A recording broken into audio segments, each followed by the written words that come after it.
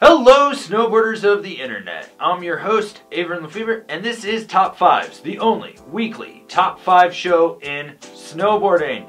In this episode we're going to be talking about the Top 5 Workhorse Bindings of 2020-2021. That's right, these are your kind of do-everything, jack-of-all-trade bindings that get the job done in any type of conditions. So let's dive right into it. Number 5, the K2 formula. This workhorse binding can do everything from the peak to the park and the POW and everything in between.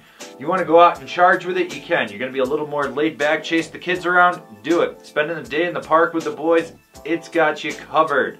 It's got a couple cool features to it, like the hinge to get the heel strap out of the way. That toe strap fits just about over any type of boot shape.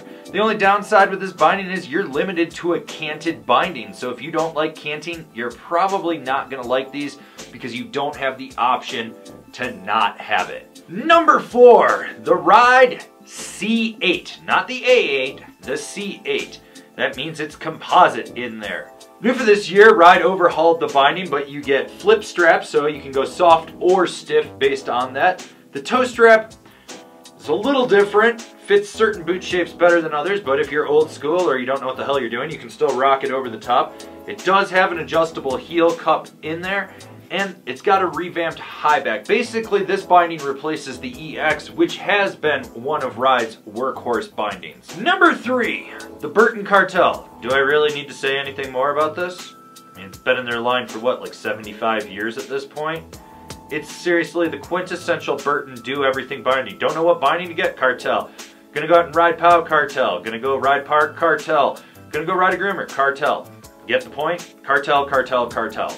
That's really all you need to know about this binding. It's there, it does just about everything perfectly well, and it's their workhorse. Number 2, the Nitro team. Now a lot of you are probably saying, wait, Nitro actually makes bindings? Yes, they do, and they make exceptionally well riding bindings. What I really like about this binding is that airbag heel pocket in there for dampening. That is possibly one of the best features in any binding out there. So if you end up getting heel bruises or you're worried about chatter and you need something that with dampening, check out the Nitro team because that heel air pocket is absolutely amazing.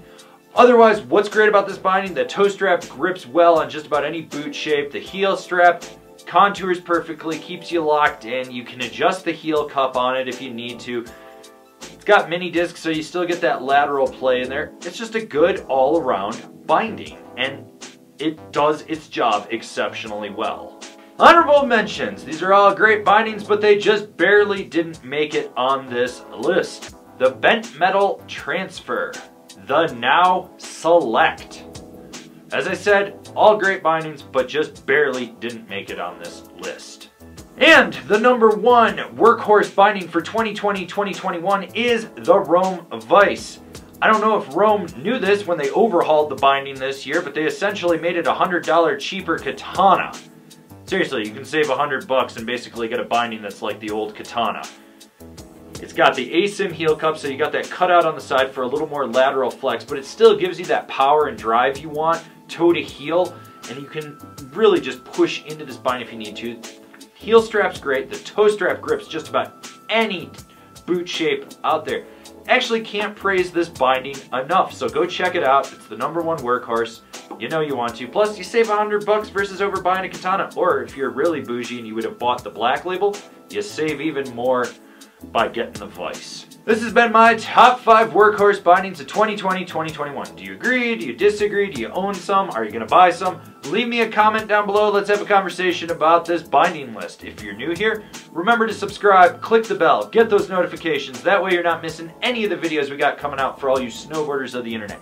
And if you really want to support us and just help us grow out what we're doing over here, swing on over to Angry Snowboarder VIP. I could tell you more here, but I got a video over there that explains it so much better.